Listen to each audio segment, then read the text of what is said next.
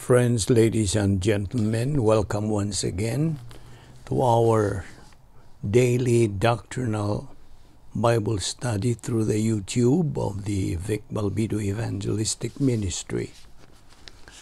Today's topic is problem-solving devices.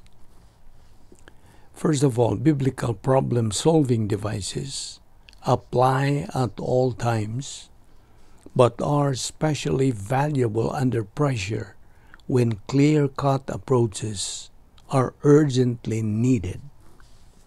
Problem-solving devices for church-age believers include the following: rebound, filling of the Holy Spirit, faith rest drill, grace orientation, doctrinal orientation, personal love for God the Father, impersonal love for all mankind, sharing the happiness of God, personal sense of destiny, and finally, occupation with Christ.